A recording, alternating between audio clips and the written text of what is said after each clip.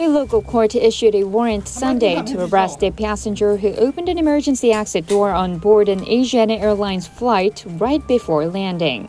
The 33-year-old man, identified only by his surname Lee, was detained by police for opening the door 213 meters above ground, just as the passenger jet was getting ready to land at Daegu International Airport. All 194 people on board the A321 that took off Jeju Island landed safely in Daegu, but 12 panicked passengers showed symptoms of breathing difficulty, and some were taken to a hospital. 탑승 전부터 미리 계획하고 비상구문 여신 건가요? 아니요. 승객들 다 위험했는데 한마디만 좀 해주셔서. 아이들에게 너무 죄송합니다. During police questioning, the man claimed he had been under a lot of stress after losing his job recently, and that he opened the door because he wanted to get off quickly after feeling suffocated.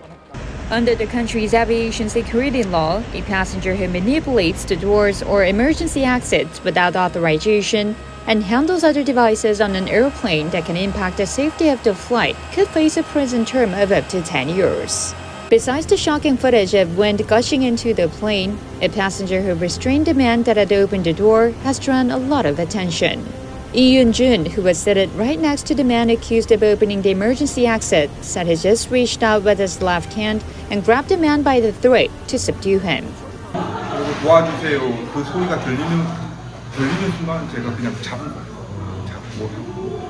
In addition to the exploits of Lee and others nearby who helped restrain the man, a photo of a cabin crew who used her body as a barrier to prevent anyone from falling out has been released, showing how concerted and swift efforts by those on board helped the plane land safely.